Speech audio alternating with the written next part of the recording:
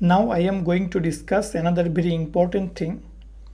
You see that when I try to register as a vendor, for example, I am going to give here the vendor1 and email is vendor1@gmail.com. Password is password and this is password. Okay, so I click on register. Now you will see that it will send an email, so just wait for some times.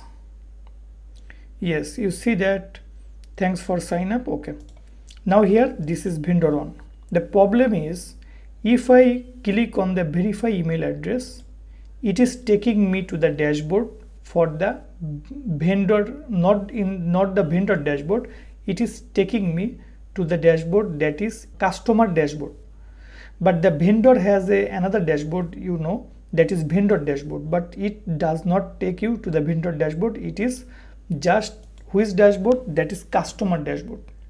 So in order to fix this one, I am going to do one thing. You also see that when a person hit dashboard, for example, I am going to show you the vendor on. Okay, I am going to log out, but in the case of vendor, for example, the vendor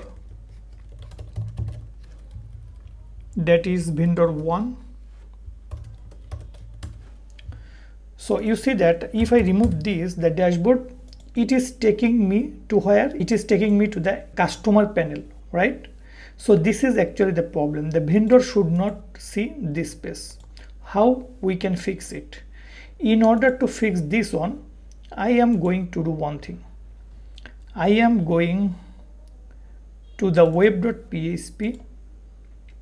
This is a dashboard. Okay, I am going to check if a user who is login, if his role is vendor or customer or admin. I am going to check in order to fix this issue. Okay, so let's check it. I am going not view dashboard. I am going to create a controller for the customer. Okay, here you see that under the controller there is admin panel, so admin controller.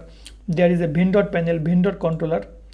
Similarly, I am going to create here a customer panel and customer controller. Okay, so in order to do that, I am going to the terminal and here write command. So php artisan make controller, and then I am going to create customer panel and then customer controller. So here in the customer panel there is a customer controller. I am going to write here public function dashboard like this. So here I am going to call return view, that is dashboard, because this already is showing here. I am just converting this code with controller activities. So here I remove this and here I call customer controller class and index is the function. So in the top I am going to copy this on, paste it. This is my customer panel. So customer panel and here will be customer controller. So customer controller index function will be called, or if you want you can call this function dashboard, customer controller dashboard function. So here this is dashboard. Yes, view is dashboard. Okay, fine. Here I am going to check it like this. This is if the auth user of role, if this role is admin, then user will be redirected to return redirect. He will be redirected to the admin.dashboard if the role is admin, and if the role is vendor, that means here I can call that is else if the role of user is vendor, then it will be taken to the vendor dashboard. Otherwise it will take to the normal dashboard, that means customer dashboard. Okay, so this is okay. Now I used the auth here.